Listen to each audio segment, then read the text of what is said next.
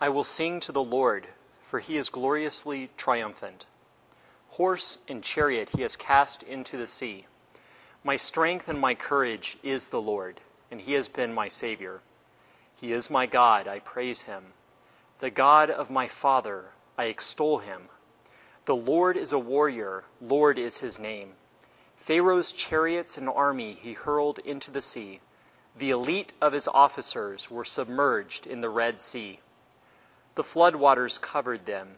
They sank into the depths like a stone. Your right hand, O Lord, magnificent in power. Your right hand, O Lord, has shattered the enemy.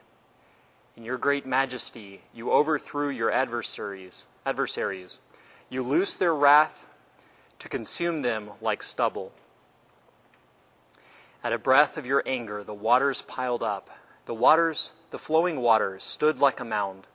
The floodwaters congealed in the midst of the sea. The enemy boasted, I will pursue and overtake them. I will divide the spoils and have my fill of them. I will draw my sword, my hand shall despoil them. When your wind blew, the sea covered them. Like lead, they sank in the mighty waters. Who is like to you among the gods, O Lord? Who is like to you, magnificent in holiness? O terrible in renown, worker of wonders, when you stretched out your right hand, the earth swallowed them. In your mercy, you led the people you redeemed. In your strength, you guided them to your holy dwelling.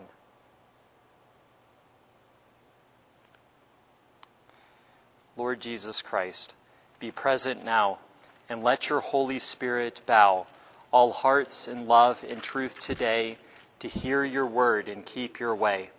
Give us the grace to grasp your word, that we may do what we have heard. Instruct us through the Scriptures, Lord, as we draw near, O God adored. To God the Father and the Son and Holy Spirit, three in one. To you, O blessed Trinity, be praised throughout eternity. Amen. In the name of the Father, and of the Son, and of the Holy Spirit. Amen. So we're on chapter 7, which is titled The Exodus of Understanding the Scriptures. And I began praying by turning to Exodus 15. And this is a canticle that's used in the Christian liturgy. And it celebrates God's saving power, miraculously delivering his people from their enemies and leading them to the victorious conquest of the Promised Land. And so this canticle, this psalm, is an Old Testament psalm, and we use it, we pray it sometimes as the responsorial psalm in the liturgy or at other places.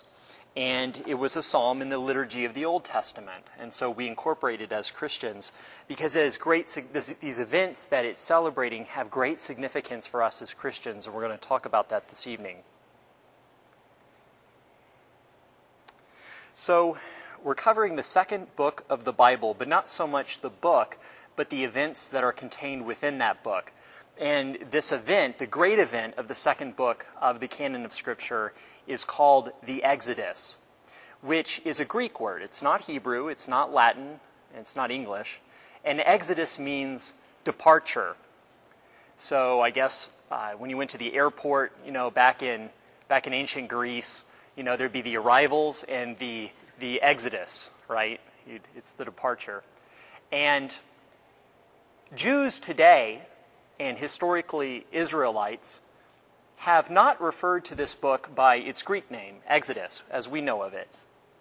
But they've referred to it by the very first word in the Hebrew manuscript for this book. This is how the Hebrews would name the books of the Old Testament. They wouldn't name, our names are often very different than their names. And they would name it by the very first word. And we do this still today when the magisterium writes an encyclical or an apostolic letter or a document. And the document will be known by the first words in the document. So for instance, Dei Verbum means Word of God. And if you look at the document Dei Verbum, it literally begins, the Word of God. And it's the same with, for instance, Pope Benedict XVI came out with an encyclical Deus Caritas Est, God is love. And if you turn to that encyclical, it begins with Deus Caritas Est, in the Latin.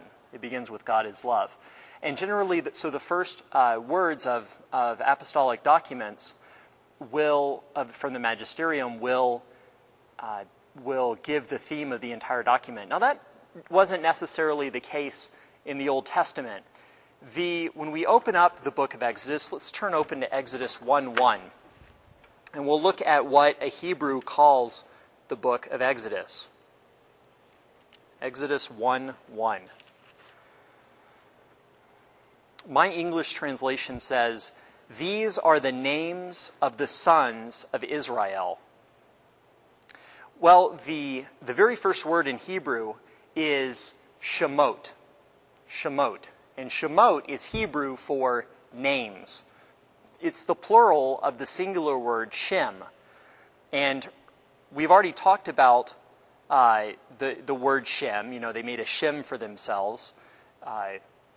And so that Shem means name, and Shemot is the plural for Shem. So whenever you're talking with your Jewish friend, don't say, yeah, we were studying the book of Exodus. You say, we were studying Shemot.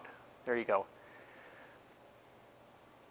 Let's turn open our Bibles to Genesis 46, right at the end of Genesis. So this is going to lead up into the book of Exodus. So Genesis 46, verse 31. Genesis chapter 46, verse 31. And this is an important part of the Genesis narrative because it builds a bridge to the book of Shemot. Joseph then said to his brothers and his father's household, "I will go and inform Pharaoh, telling him, 'My brothers and my father's household, whose home is in the land of Canaan, have come to me. The men are shepherds, having long been keepers of livestock, and they have brought with them their flocks and herds, as well as everything else they own. So when Pharaoh summons you and asks what your occupation is, you must answer, "We, your servants, like our ancestors, have been keepers of livestock from the beginning until now, in order that you may stay in the region of Goshen, since all shepherds are abhorrent to the Egyptians." So it's kind of like if you were in India, you'd say, yeah, my whole family, we're butchers, and we love to butcher cattle. And so, tell the Indians when you come here that you love to butcher cattle. That way you don't have to stay in the inner city where it's kind of nasty, but they'll give you the beautiful countryside away from the people. And that's, because in India, the Hindus worship cattle as gods. And that's what the Egyptians did. Since they worshipped livestock, what the Israelites would consider livestock, this was a way for Joseph to kind of manipulate the situation to get his people, his heritage, the best of the land, which was Goshen, which was outside of where the majority of the Egyptians lived. And so this is a little key verse in verse 34 when it says, "All shepherds are abhorrent to the Egyptians." It's very important to note. So then chapter 47 describes how, that narrative basically, of how Pharaoh lets them settle in Goshen, which was the prime real estate. It's kind of like out on, 389 out there, some of that beautiful ranch land with bodies of water.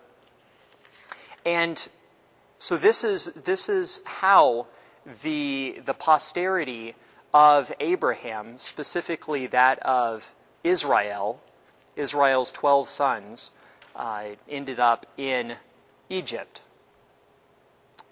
And so Joseph was in good with Pharaoh. We've seen how he served as Pharaoh's major domo. He was over Pharaoh's household. And Pharaoh, let's remember, is not a name. So it's not a proper name, rather it's a title. And so there's more pharaohs after this Pharaoh.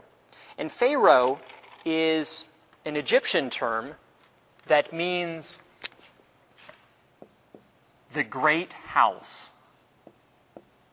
The great house. So kind of like in Rome, you had the Caesars that would, you had one Caesar after another. So in Egypt, you had one Pharaoh after another. And a Pharaoh came into power who did not know Joseph and what that meant, basically, in a Hebrew way of speaking, is that no longer did Joseph curry favor with the Pharaoh, but now the Israelites would be subjected to slavery because the new Pharaoh who came about began to see a threat with the Israelites because the Israelites started to come into great numbers. They were so fertile. And remember, in an Israelite frame of mind, in the Hebrew frame of mind, to be fertile is a great blessing. And to have many children is a great blessing from God. It's very different from our 21st century enlightened secular point of view where we think children are a burden and a curse and, let's try and sterilize ourselves and maybe only have one or two children, Rather, the biblical worldview is that children are a great blessing. And the more children you have, the more blessed you are by God. And if you couldn't have children, you were considered accursed by God. This was kind of the frame of mind. So when we see that Israel is growing in numbers and they're filling the earth, we see the command to Adam being fulfilled. Be fertile, multiply, and fill and subdue the earth. And we also see Israel being blessed because Israel is living according to God's commands. And in the Old Covenant, remember when you would follow God's covenant, when you'd follow covenant with God, you got the blessings. So we see Israel being blessed here. Now, let's turn to Exodus, the book of Exodus, and we'll look at Exodus 1, verse 8. This is this verse I was just referring to. Let's go, Exodus 1, verse 7. But the Israelites were fruitful and prolific. They became so numerous and strong that the land was filled with them. Then a new king, a new Pharaoh, who knew nothing of Joseph, came to power in Egypt. Look how numerous and powerful the Israelite people are growing, more so than we ourselves. We shall deal shrewdly with them to stop their increase. And so they set taskmasters over the Israelites to oppress them. And let's look at Exodus chapter 2, and let's look at the narrative. Exodus begins by immediately going into the life of Moses. So let's look at Exodus 2, verse 1. Now a certain man of the house of Levi married a Levite woman, who conceived and bore a son. Seeing that he was a goodly child, she hid him for 3 months. When she could hide him no longer, she took a papyrus basket, daubed it with bitumen and pitch, and putting the child in it, placed it among the reeds on the river bank. His sister stationed herself at a distance to find out what would happen to him. Now, why was this happening? Why did this Levite woman who conceived, why was she hiding her child? Well, in the end of chapter 1, we find that Pharaoh had commanded for all of the boys, every boy that is born to the Hebrews, that you must throw them into the river, into the Nile River. This is in Exodus 1:22. And this was a way to begin to try and decrease the size of the Israelites so they won't become such a numerous force. And so let's look at verse 3. Barbara, would you read verse 3 for me, please? When she could hide him no longer, she took a papyrus basket, daubed it with... Oh, no, I'm sorry. Say that one more time. Go ahead. Papyrus? No, what? I'm sorry. What are we doing? Just read the verse again. It's probably not your When fault. she could hide him no longer, she took a papyrus basket, daubed it... No. I'm sorry. There's something wrong here. Technical difficulty or something. The text does not say a papyrus basket. It doesn't say a basket. Does anybody have the King James Version of the Bible here? And not a corrupted New American Bible like I'm using? Does anybody have the KJV? The book? The authorized version? If you have the KJV, it says that she put him into a papyrus ark. Actually, I don't even know if it uses the word papyrus, but into an ark. Because the word used here in Exodus 2, verse 3, is teba. And the transliteration would be Teba, Teba, teba. And teba literally means ark. If we go back to Genesis 6:14. Can somebody turn to Genesis 6:14, please? The Hebrew word for basket, which my New American Bible translated as, is Saul. Saul. But Saul is not used. It's not a basket, it's a teba, an ark, which means, a very square-type box. And so would somebody please read Genesis 6:14? How about you, Diana? You got it? Mm-hmm. Make yourself an ark of gopher wood. Put various compartments in it and cover it inside and out with pitch. Okay, and who is being spoken to? Who is this command given to in Genesis 6:14? Noah. Noah is being commanded to build an ark. And what does Noah do with the ark? He gets in it. And he goes on the water, which ends up killing sinful humanity. And here's Moses, and he's being put in an ark, and he's going on the Nile River. And we're going to see in a little bit that the Nile River is going to symbolize death. And then we're going to see that Moses, his life, his future, God's vocation for him, is being prophesied, is being kind of pre-capitulated in this event. Because Moses is going to do something with water, and somehow as Noah became the father of God's covenant family and was the instrument for saving that family upon the ark, so Moses is going to be an instrument for saving God's covenant family. In the book of Exodus, Moses is a new Noah. We have typology being used here. This is very intentional. And I have a question for you guys. So Moses, he was supposed to be cast into the Nile River by the midwife, but he wasn't. His life was spared, and his mother tried to hide him, and she put him in an ark and put him down the Nile. And Pharaoh's daughter ends up discovering him and ends up raising him. So Pharaoh's daughter, in a sense, becomes the foster mother of Moses. Who is the nanny of Moses? Who's his nurse? His mother. Yeah, it's a strange turn of events. She shows up and she says, let me raise him. And so, Pharaoh's daughter, she has to deal with all these royal, things with the court and living her life of prestige. And so she has somebody else raise her child. And this ends up being Moses' own mother. And this is how Moses gets the Hebrew traditions. He gets the Word of God, how he's able to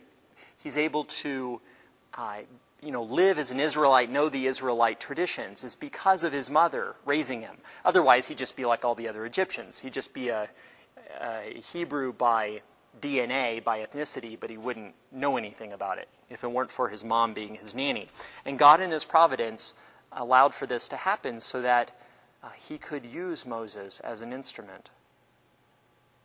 So Moses, I want to let you know that in the book of Exodus, we find out something very interesting, and that is that Moses spends his first 40 years of his life in Egypt as a member of the royal court in Egypt. Even though he had a Hebrew descent, he had privileges. Let's turn to chapter... Now, basically, the narrative in chapter 2 goes immediately, it just skips these 40 years, practically speaking. And it goes to, let's look at Let's look at, before we look at the end of these 40 years, and the switch is made between verses 10 and 11 in chapter 2. Let's look at in verses 10 and 11 of chapter 2. That's that 40 years. You could just draw 40 years right in that little gap between verses 10 and 11. But let's look at verse 10. Where does he get his name from?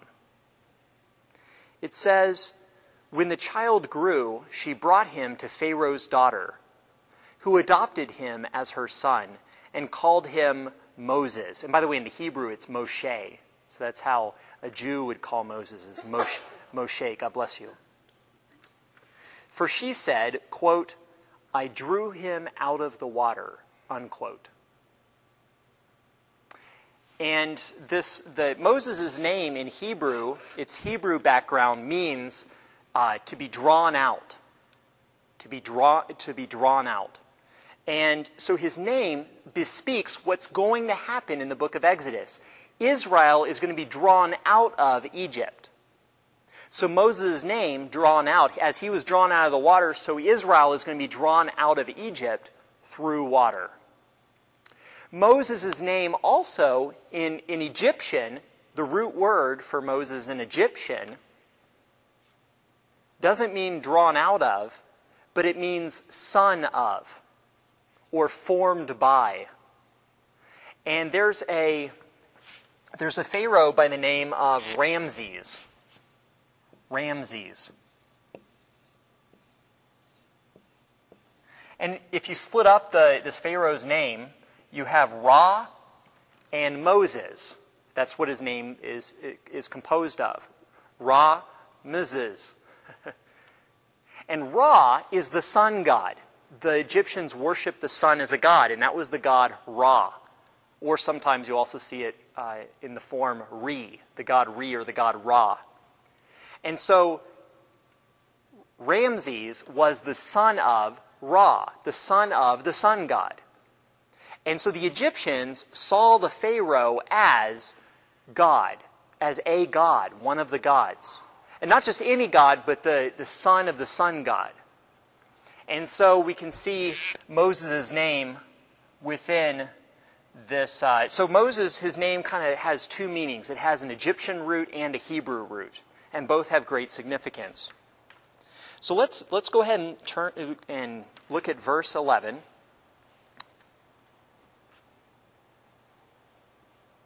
On one occasion, after Moses had grown up,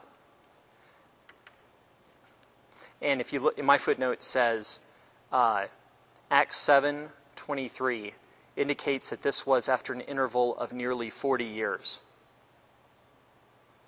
So if we turn to Acts 7:23, it'll say that. On one occasion, after Moses had grown up, when he visited his kinsmen and witnessed their forced labor, he saw an Egyptian striking a Hebrew, one of his own kinsmen. Looking about and seeing no one, he slew the Egyptian and hid him in the sand. The next day he went out again, and now 2 Hebrews were fighting. So he asked the culprit, "Why are you striking your fellow Hebrew?" But he replied, "Who has appointed you ruler and judge over us? Are you thinking of killing me as you killed the Egyptians?" Then Moses became afraid and thought the affair must certainly be known. Pharaoh too heard of the affair and sought to put him to death, but Moses fled from him and stayed in the land of Midian. So the book of Exodus just immediately goes, Moses is born, 40 years pass, Moses has to get the heck out of Dodge.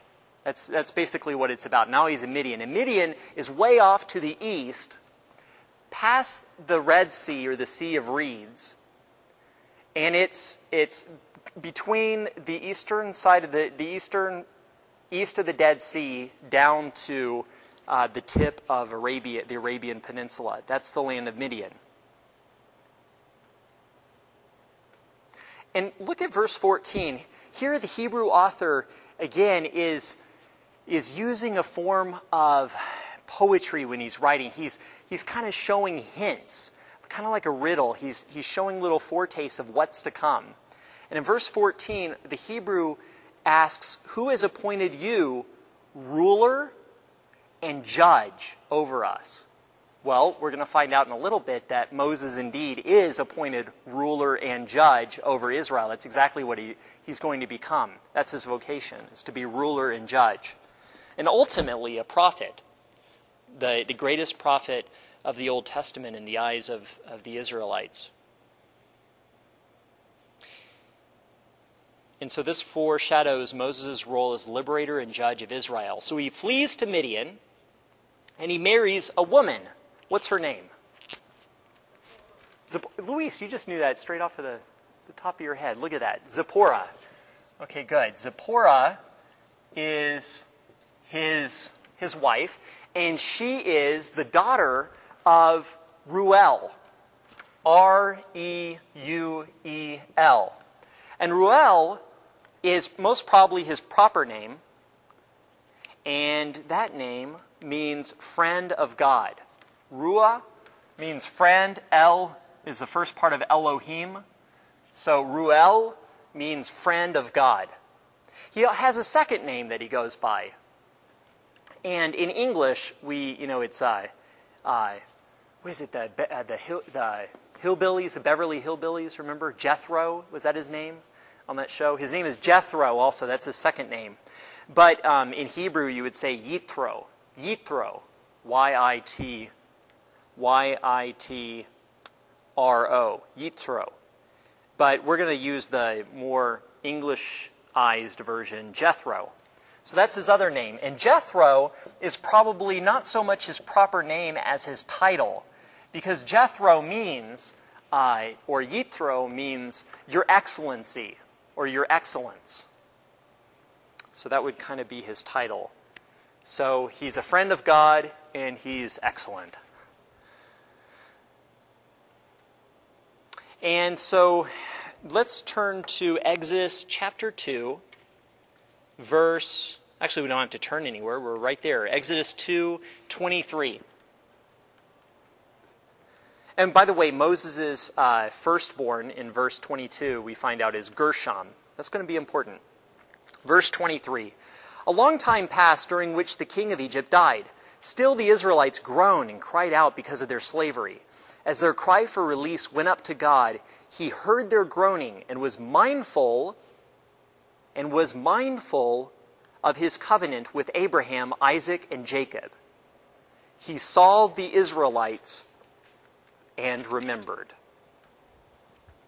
Now, when it says that God was, I don't like this translation, was mindful of his covenant, the Hebrew word is zakar, Z-A-K-A-R, zakar.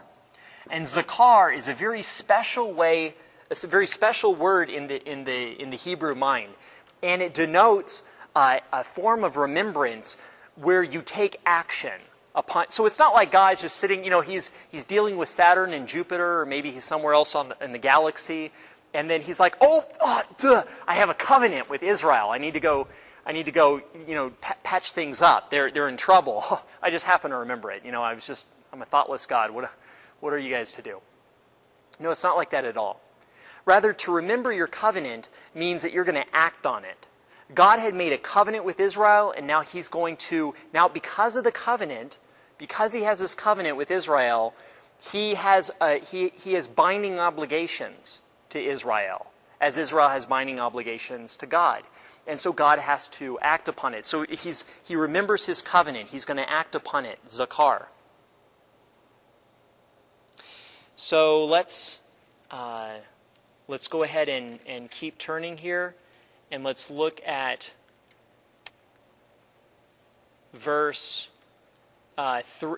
chapter 3, verse 1.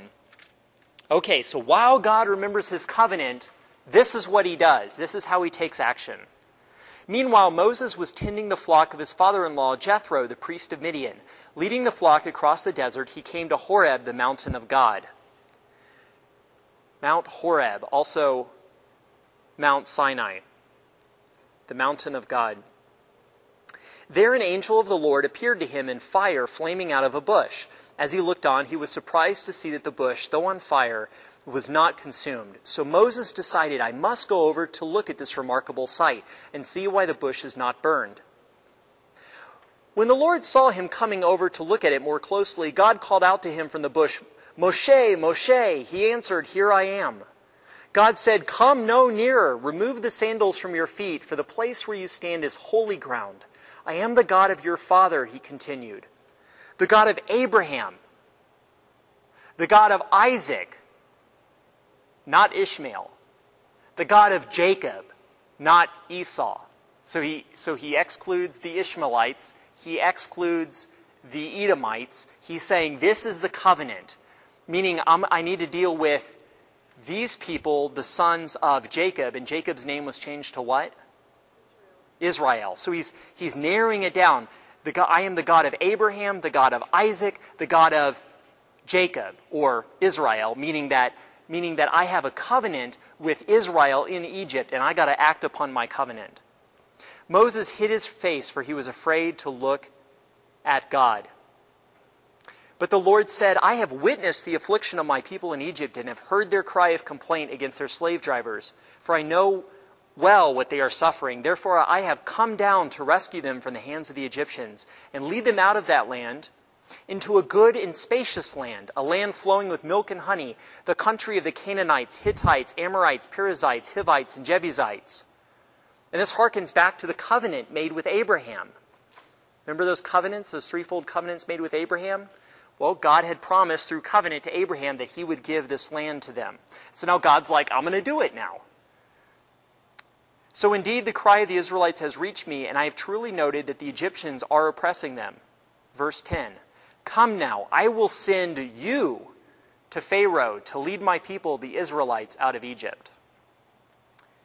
But Moses said to God, "Who am I, that I should go to Pharaoh and lead the Israelites out of Egypt?" He answered, "I will be with you, and this shall be your proof." By the way, do you guys remember in the New Testament where Jesus says, "I send you and I'm going to be with you"? Yeah. "As the Father has sent me, so I send you," on the first day of the resurrection. And then he says, at the ascension, in the end of Matthew 28, Jesus says, "And I will be with you even till the end of the age." Where do you think he got this terminology from? Just as God is sending Moses, so Jesus is sending the 12 apostles. Well, let's get back to the narrative. Verse 12, "He answered, I will be with you, and this shall be your proof that it is I who have sent you. When you bring my people out of Egypt, you will worship God on this very mountain," Mount Sinai, or also known as Mount Horeb. "But," said Moses to God, "when I go to the Israelites and say to them, 'The God of your fathers has sent me to you,' if they ask, 'What is his name?' what am I to tell them?" God replied, "I am who am." Okay, we're Israelites. God said, "I am who am." This should be in size 36 point font. This should be in red face. This is huge. This is the revelation of the divine name of God. This is a key, huge revelation to the Israelites. Yahweh, which is Hebrew for "I am who am." Then he added, "This is what you shall tell the Israelites. I am sent me to you." I am sent me to you. And this is what is called the tetra, which means four, tetragrammaton. Tetragrammaton, the three consonants. And in English, we transliterate it as YHWH. Remember, in Hebrew, you didn't have vowels. You just had consonants. And so this is the tetragrammaton. If you ever hear people say that, you're like, what? The tetragrammaton. And so this is the divine name of God. This is his covenant name. When you're in covenant with God, as an Israelite, you refer to God as Yahweh. When you're not in covenant with him, his generic name is Elohim. Elohim. That's just God. So for us as Christians, when we want to say, oh yeah, that's God, we'd use the name Elohim. But if we want to say he's Abba, Father, well, to an Israelite, that's like saying he's Yahweh. I have a relationship with him because of this covenant, and so he's going to save me from my predicament. Now in verse 18, you'll see that the Lord, the God of the Hebrews, God is basically telling Moses what to tell them. And he says, the Lord, the God of the Hebrews, has sent us word. Permit us then to go a 3 days' journey into the desert. Basically tell Pharaoh this. Ask Pharaoh for a 3 days' journey into the desert so that they can offer sacrifice right here on Mount Sinai. That's the initial command is not get out of Egypt and don't ever go back. No, the initial command is just come out for 3 days. But then God says, but you know, Pharaoh, he's going to refuse. And I'm going to plague Egypt with plagues so that Pharaoh will let you go. Let's look at chapter 4, verse 10. Moses, however, said to the Lord, if you please, Lord, I have never been eloquent, neither in the past nor recently, nor now that you have spoken to your servant, but I am slow of speech and tongue. The Lord said to him, who gives one man speech and makes another deaf and dumb? Or who gives sight to one and makes another blind? Is it not I, the Lord? Go then. It is I who will assist you in speaking and will teach you what you are to say. I mean, come on, I'm not going to give you a vocation without the gifts. Yet he insisted, if you please, Lord, send someone else. Then the Lord became angry with Moses and said, have you not your brother Aaron the Levite? I know that he is an eloquent speaker. Besides, he is now on his way to meet you. Okay, so who becomes the spokesman for Moses? Aaron. And Aaron is going to become eventually the high priest of Israel. And his descendants are going to become the high priest of Israel. So Aaron is going to be a figure that's going to represent the high priesthood, which is going to prefigure Jesus Christ, our high priest. And Moses, who also is a Levite, remember he was born to Levitical parents, he is the prophet, the great prophet. And he prefigures Jesus, who is the new Moses. Jesus is the great prophet who is to come into the world. This is what the Samaritan woman at the well in the Gospel of John says, Sir, I can see that you are a great prophet. Because they were expecting for the Tahib, the great prophet, to come into the world. So Aaron prefigures Jesus, Moses prefigures Jesus. And then we'll see later on with King David that King David will prefigure Jesus as king. So Jesus will be priest, prophet, and king. Aaron, Moses, and David all will prefigure and prepare us for Jesus Christ. Chapter 4, verse 22. The conversation is still going on between Moses and God. It's almost like the guy who wrote the book of Shemot just wanted to get to this conversation. He makes the narrative go so fast, and then he takes a long time on this conversation with God.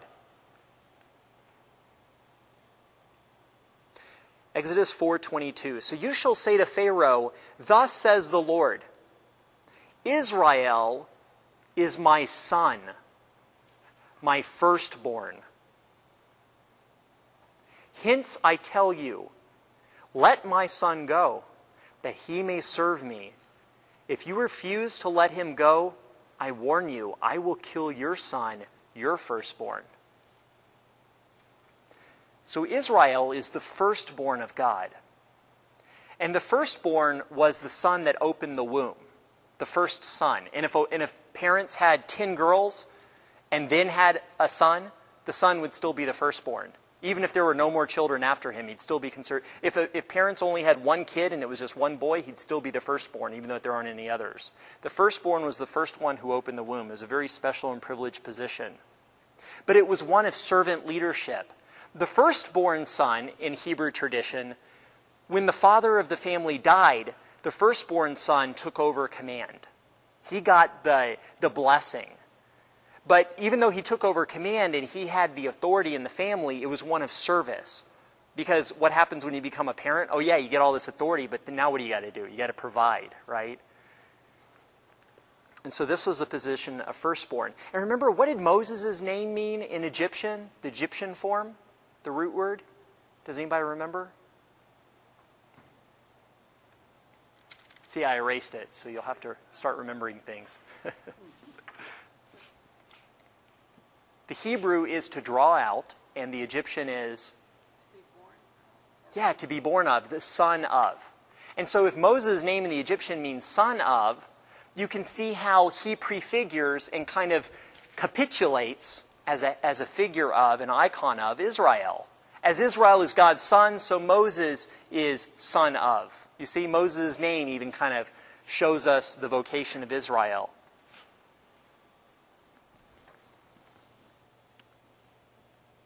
Exodus, and the narrative continues, and this is really interesting. Verse 24, we're just going to continue the narrative here. On the journey at a place where they spent the night, the Lord came upon Moses and almost killed him. Whoa, Lord, you're just wanting to use Moses to deliver Israel from Egypt, and you're going to kill him? What's going on? But Zipporah took a piece of flint and cut off her son's foreskin. Remember, they have one child right now, Gershom. She cut off her son's foreskin, touching his person, touching his feet, Moses' feet. She said, "You are a spouse of blood to me." Then God let Moses go. At that time she said, "A spouse of blood in regard to the circumcision." This is odd.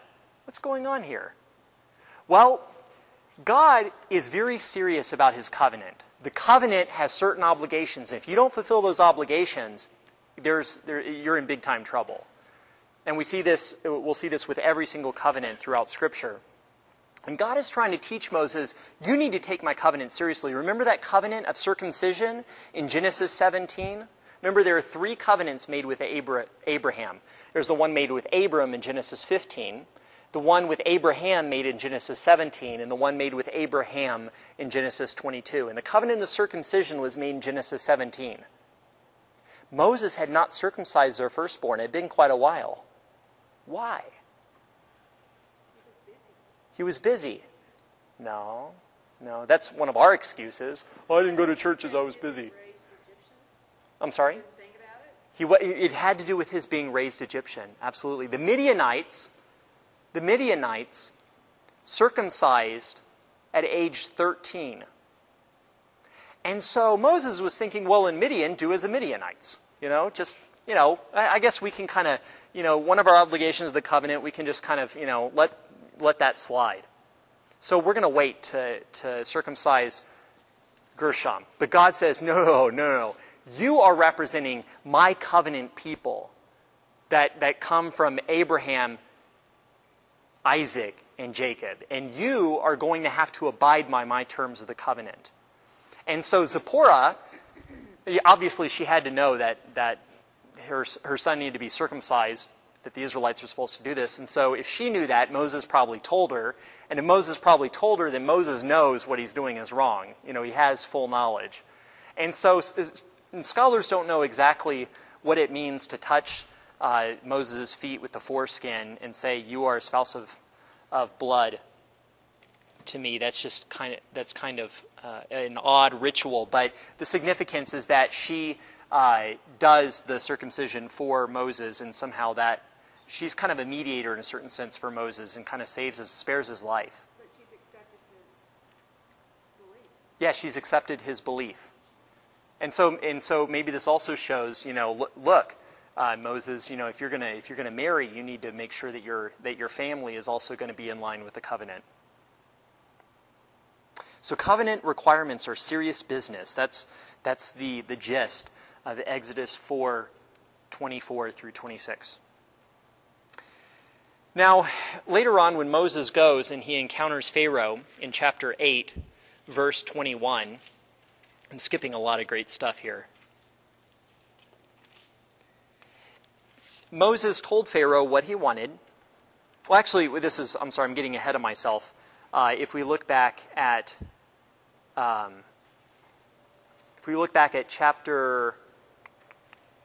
chapter 7. Okay, I'm just going to go ahead and we're getting short on time here, so I'm going to go ahead and just skip forward a little bit. Moses, went to Pharaoh and said, it basically told Pharaoh, God says that Israel is my firstborn son, let him go.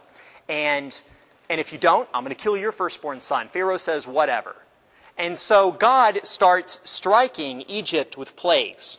And there are 10 plagues that he strikes the Egyptians with. The first plague is he turns the Nile River into blood. And this doesn't really have much significance for us, but it did for an Egyptian, because Egyptians worshipped the Nile as the god Happy. I guess he was really content, the god Happy. And so the Hapi is a transliteration. The god Happy was the Nile. They worshipped the Nile. The Nile gave them life. It was fresh water. This is what, gave them crops. And so when God, through Moses, turned the Nile River into blood, it's indicative of slaying that god, of killing that god. God has more power than the Nile River. God has authority over the Nile River. God can kill your god. My God's better than your God is. The second plague is a swarm of frogs. Frogs just start going everywhere. Just tons of frogs, millions of frogs. And the Egyptians worshipped a frog god by the name of Heket, Heket, Heket. This was a frog god that the Egyptians worshipped. Third plague, an infestation of gnats. Fourth plague, a swarm of flies. Fifth plague, a pestilence that killed the livestock of Egyptians. This fifth plague was a pestilence that killed, and we were told specifically, it killed sheep, rams, cattle, and bulls.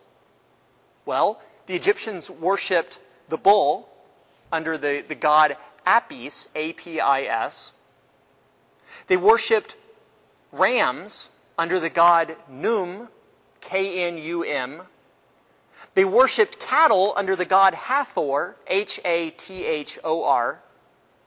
And they worshipped sheep under the god Aries. And we still have that today, in horoscopes, the god Aries, A-R-I-E-S.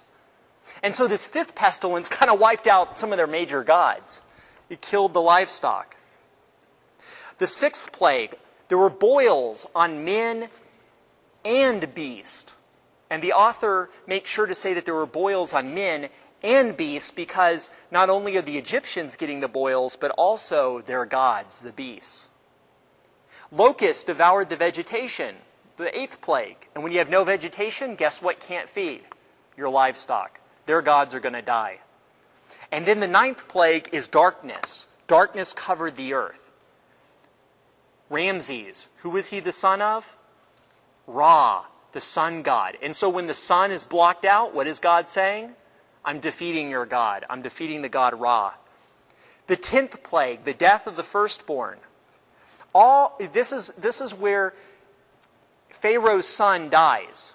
That commandment is fulfilled where God said, well, you haven't let my firstborn son go, so I'm going to kill your firstborn. God said, I'm going to strike all the firstborn in the land. Every single firstborn son is going to die. Unless if you celebrate the Passover. And of course, the Egyptians didn't celebrate the Passover because they're not Israelites. And so Pharaoh's son passes away, and Pharaoh says, get out of my sight, get out of here, get out of my land. And that's what causes, basically, that's the straw that broke the camel's back. When the 10th plague killed Pharaoh's son, Pharaoh says, get out of here, get out of my land. And he did finally let Moses' and God's people go. Now, those people who celebrated the Passover properly, their firstborn son was redeemed by the Passover lamb. And this is where we get the term redemption from. The whole idea of Christian redemption in this term comes from the Passover. Because the Old Testament talks about this event in terms of redemption, which means to buy back. So let's turn to Exodus chapter 12. And let's look at the Passover lamb, the Passover ritual prescribed. Exodus 12, verse 1. And this is the Lord basically saying, okay, this is how you're going to get out of the firstborn. This is how your firstborn are not going to be killed. Exodus chapter 12, verse 1. Barbara, are you up for reading? Okay. You want to just start reading there?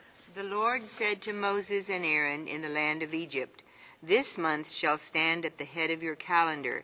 You shall reckon on it the first month of the year. Tell the whole community of Israel, on the 10th of this month, every one of your families must procure for itself a lamb, one apiece for each household. If a family is too small for a whole lamb, it shall join the nearest household in procuring one, and shall share in the lamb, in proportion to the number of persons who partake of it. The lamb must be a year-old male, and without blemish. You may take it from either the sheep or the goats. You shall keep it until the 14th day of this month, and then, with the whole assembly of Israel present, it shall be slaughtered during the evening twilight. They shall take some of its blood and apply it to the 2 doorposts and the lintel of every house in which they partake of the lamb. That same night they shall eat its roasted flesh with unleavened bread and bitter herbs. It shall not be eaten raw or boiled, but roasted whole, with its head and shanks and inner organs. None of it must be kept beyond the next morning. Whatever is left over in the morning shall be burned up. This is how you are to eat it, with your loins girt, sandals on your feet, and your staff in hand. You shall eat like those who are in flight. It is the Passover of the Lord. For on this same night I will go through Egypt, striking down every firstborn of the land, both man and beast, and executing judgment on all the gods of Egypt. I, the Lord. But the blood will mark the houses where you are. Seeing the blood, I will pass over you. Thus, when I strike the land of Egypt, no destructive blow will come upon you. This day shall be a memorial feast for you, which all your generations shall celebrate with pilgrimage to the Lord, as a perpetual institution. Okay, that's great. Thank you so much. Okay, let's look at a couple of details in this narrative of the Passover. Now, why is it called the Passover? Because the angel of death will pass over those houses that do this ritual. The Israelites were saved through a rite, R-I-T-E, a ritual. And what was it? Well, you were to take a year-old male without blemish. It could not be with any blemish. And you are to eat it whole and entire. And none of it must be kept until the next morning. If you have anything left over, you have to burn it up. And how do you eat it? Put your shoes on. Get your North Face backpack. Get your staff. Get the car ready. And have the car running outside. Have the door propped open, and eat it like you got to go. Eat it like that. Now, why are you supposed to eat it like that? Well, it says in verse 11, you are to eat it like those who are in flight, as if you're about to leave. And every single year, you're going to celebrate Passover. When are you going to do it?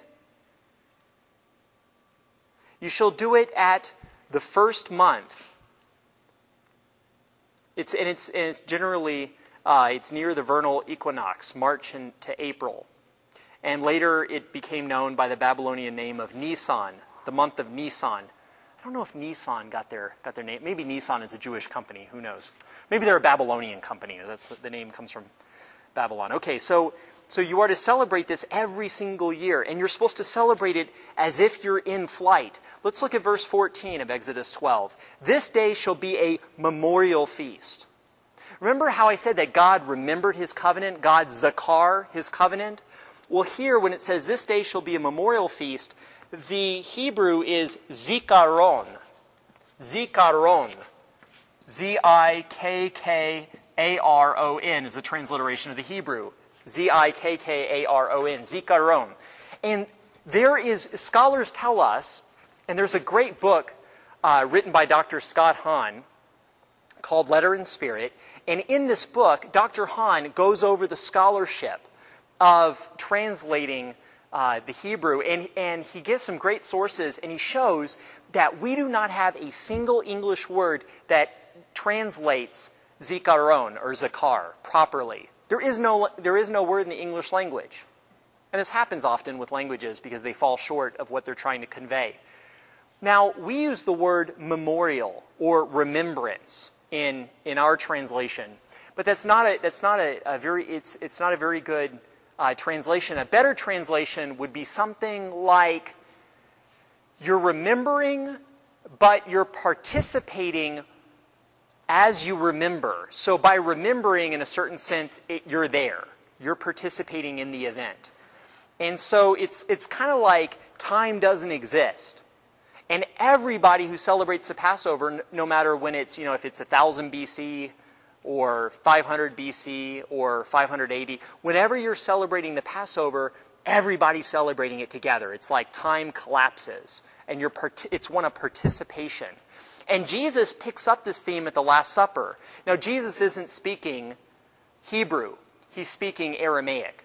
In the Gospels, they say that Jesus said, it says that he uses the Greek translation, which the Jews use to translate the word zakar, zikaron. He uses the Greek form to remember. And this is why Jesus says in Luke, do this in remembrance of me. It's this, remember, he was celebrating the Passover meal at the Last Supper. So when we're looking at the Last Supper, Jesus is celebrating it with this Hebrew form of remembrance in mind, which is much deeper and more rich and more mystical, more of a, I like to use the word mystical is a very good way of speaking about it.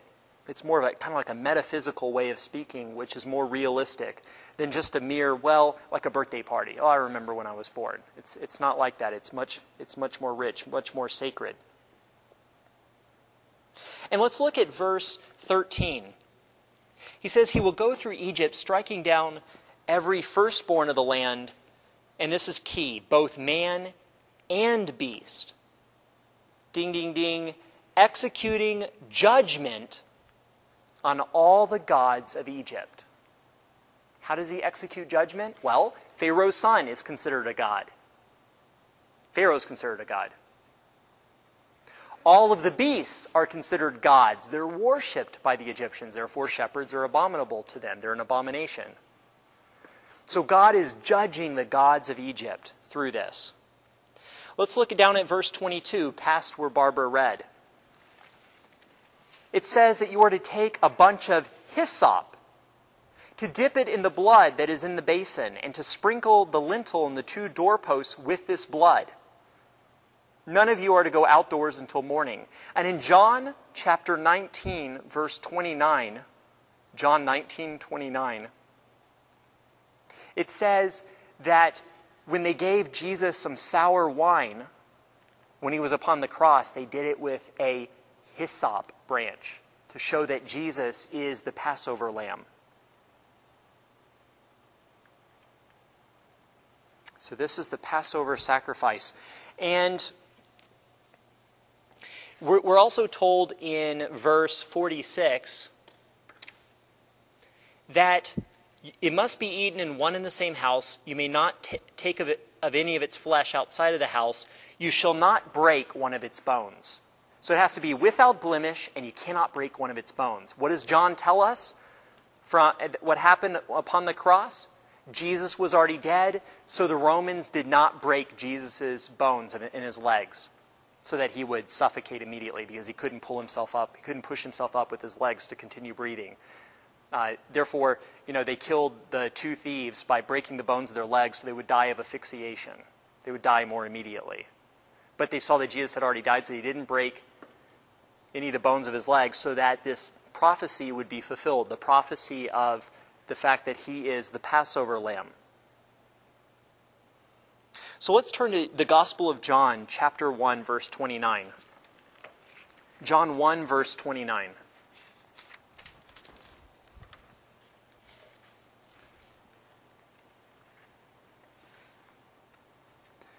John the Baptist saw Jesus coming towards him, and he said, "Behold, the Lamb of God who takes away the sin of the world." So Jesus is called the Lamb of God, and he takes away the sin of the world. And just as the firstborn Israelites were redeemed by the blood of the Lamb, so humanity is redeemed by the blood of the new Passover Lamb, the new Lamb, Jesus Christ. So we cannot understand what Jesus is doing. We can't understand the Last Supper And we can't understand the institution narrative from Luke's gospel where Luke and Paul say, do this in remembrance of me. We can't understand any of this without being Jews in our minds, without being Semitic. We need to be able to think as Hebrews, to look at the narrative as Hebrews. Let's look at 1 Peter chapter 1. 1 Peter chapter 1. 1 Peter chapter 1, verse 18. You were ransomed from your futile conduct, handed on by your ancestors, not with perishable things like silver or gold, but with the precious blood of Christ, as of a spotless, unblemished lamb. So you've been bought back, you've been redeemed, you've been ransomed, not with silver or gold, but with the precious blood of Christ, as of a spotless, unblemished lamb. How is Christ spotless? Did he have no freckles? I'm sorry, what verse says he didn't have freckles? No sin, that's right. The unblemished lamb points forward to the fact that Jesus has no sin. Let's turn to 1 Corinthians chapter 5. 1 Corinthians is right after Romans. You have the four Gospels, Acts, Romans, 1 Corinthians. 1 Corinthians chapter 5.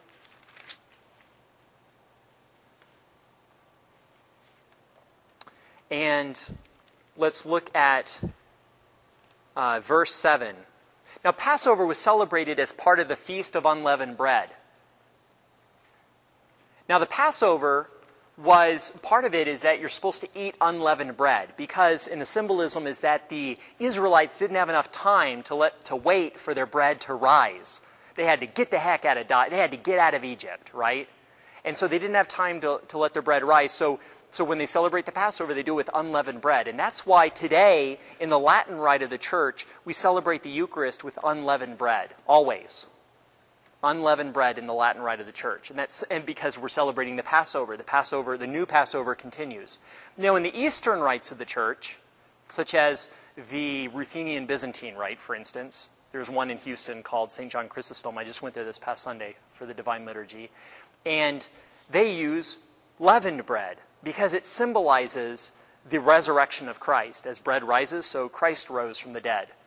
And so what they do is they'll take the leavened bread and wine, and the priest will consecrate them behind the icon screen, and then he'll put the consecrated hosts with the consecrated, what used to be wine, and it kind of soaks up the precious blood, and then you're fed Jesus on a little spoon. And you're supposed to open up your mouth without sticking your tongue out. And that's how you're given the Eucharist. And this is how the Eastern Orthodox do it. This is how the Eastern rites of the Catholic Church do it. It's only here in the West where we do it a different way with leavened bread. And so you have those two different traditions. So what you're supposed to do as a Jew is that part of the Feast of Unleavened Bread is you're supposed to get all the yeast out of your house.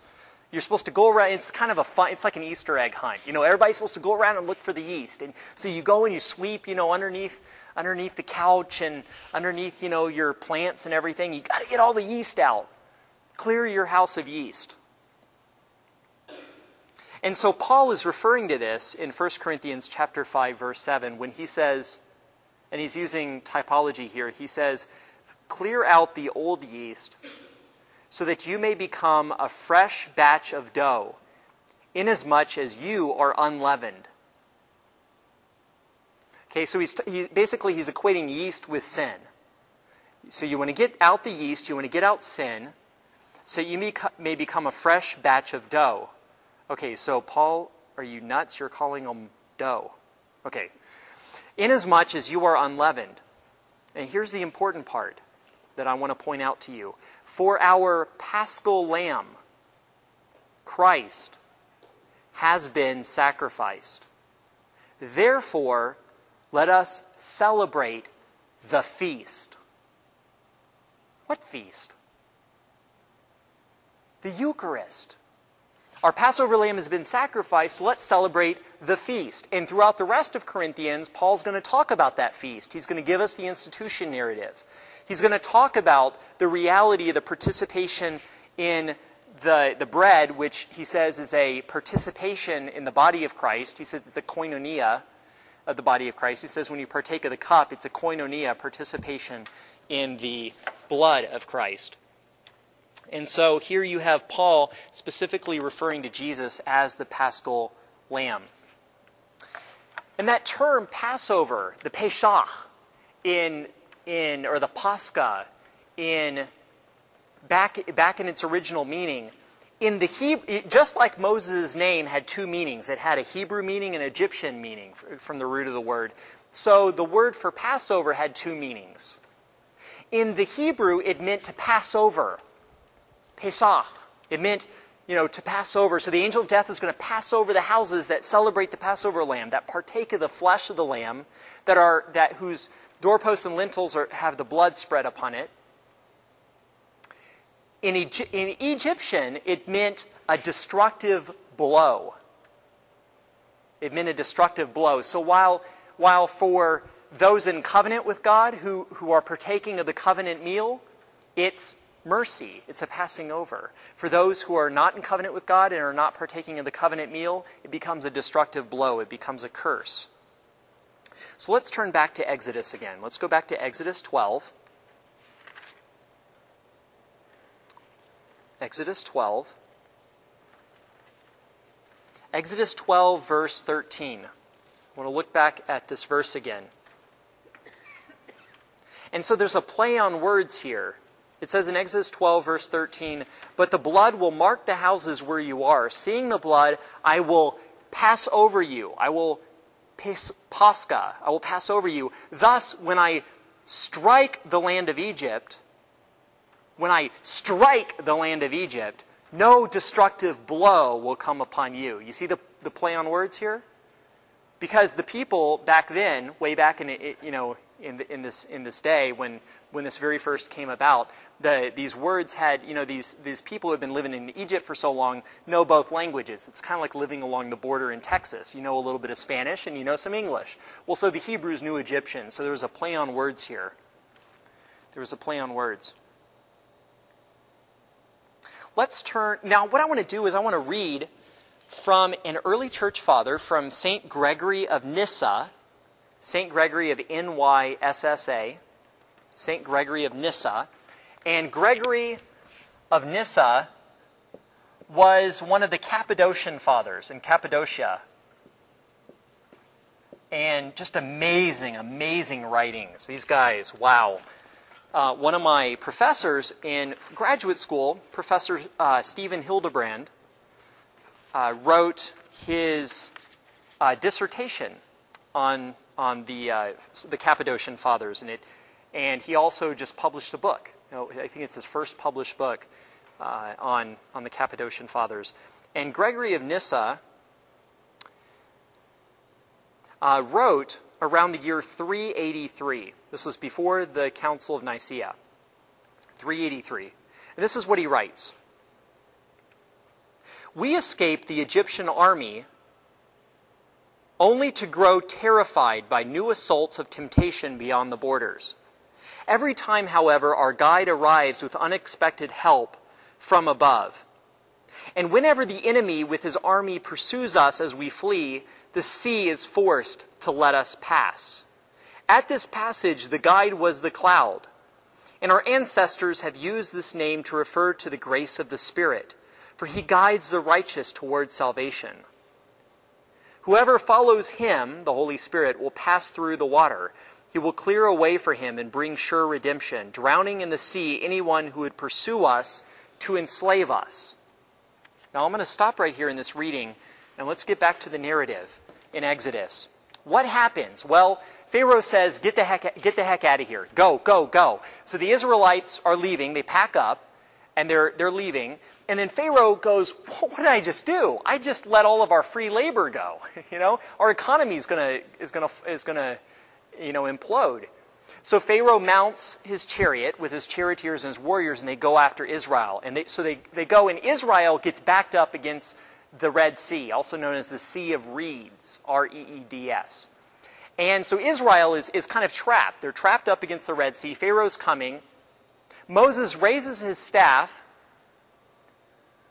The Red Sea splits, and we're told in the narrative that the water became like a wall to the left and a wall on the right. God is leading the Israelites in a visible manifestation of a cloud, the glory cloud of God, the Shekinah. And we'll see this cloud a lot. We'll see this cloud, for instance, when Jesus is brought up to heaven, he's taken up in a cloud. This is the glory cloud of heaven, God's glory. Well, the glory cloud is leading Israel. It's telling Israel where to go. The Israelites are to follow God in the form of the cloud by day. And at night, this cloud transforms into a big pillar of fire. So at night, there's this huge pillar of swirling fire. This happens for 40 years in the desert. Israel experiences this phenomenon. And so the pillar of cloud goes through the Red Sea, and the Israelites were like, are we supposed to go? And Moses says, yeah, go ahead. So the Israelites go and start walking on dry ground across the Red Sea, and the Egyptian army starts following Israel. Well, when Israel had gotten to the other side, Moses turns around, lets down his staff. The water destroys Pharaoh and all of his charioteers, and basically allows for Israel to be set free, so that Israel can now go to Mount Sinai and receive the law of God and continue as God's covenant people, which will be the subject of next week's chapter, chapter 8, the law. But this event had great significance for the Christians. So let's turn to 1 Corinthians chapter 9. 1 Corinthians chapter 9, and St. Paul, we're still in 1 Corinthians, chapter 9, St. Paul is going to talk about this event, and he's going to relate it to the experiences of the Christians. This is very important. Otherwise, Paul wouldn't have written it, and God would not have inspired it. But 1 Corinthians chapter 9, verse 27, Paul says, I drive my body and train it for fear that after having preached to others, I myself should be disqualified.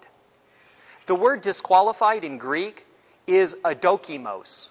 Adokimos. It literally means reprobate, cast away, rejected, damned. St. Paul says, I drive my body and train it for fear that after having preached to others, I myself should be damned. I myself should not be saved. Paul did not believe in once saved, always saved. This was not Paul's thought. Some people will twist his words to have him say that, but you have to ignore verses that are very strong, such as this one. Paul continues, chapter 10, verse 1. I do not want you to be unaware, brothers, that our ancestors were all under the cloud. What cloud? The glory cloud that they were following. And they were in the sea. They were all under the cloud and all passed through the sea. And all of them were baptized into Moses in the cloud and in the sea. That's baptized. It never said in Exodus that they were baptized. Verse 3, all ate the same spiritual food. Because we'll see that after they pass through the Red Sea, God is going to feed them for 40 years with bread come down from heaven, manna, which prefigured the Eucharist, Holy Communion. And so Paul is referring to baptism and Holy Communion here. As they were baptized into Moses, and they all ate the same spiritual food, and verse 4, they all drank the same spiritual drink. Now, these Christians who are new, they're neophytes, they're new Christians, they've just been baptized, and they've just eaten the body of Christ and drank the blood of Christ. They've ate the same spiritual food and drank the same spiritual drink. Verse 5, yet God was not pleased with most of them, for they were struck down in the desert. These things happen as examples for us, so that we might not desire evil things as they did, and do not become idolaters, as some of them did. As it is written, the people sat down to eat and drink and rose up to revel. And rose up to revel means to partake in orgies in the original narrative. And that's quoting Exodus 32, verse 6. Let us not indulge in immorality as some of them did. And 23,000 fell within a single day. That's referencing Numbers 25. Let us not test Christ as some of them did and suffered death by serpents. Do not grumble as some of them did and suffer death by the destroyer. These things happened to them as an example, and they have been written down as a warning to us, upon whom the end of the ages has come, the fullness of time. Therefore, whoever thinks he is standing secure should take care not to fall. Now notice, I'm not interpreting this. I'm not up here giving you a long exhortation. I'm just reading it with emphasis. This is what, Paul, it's very clear. He says, I drive my body and I train it for fear that after having preached to others, I should become reprobate, disqualified, adokimos. Down in verse 12 of chapter 10, he says, therefore, who thinks he is standing secure should take care not to fall. Because what happened?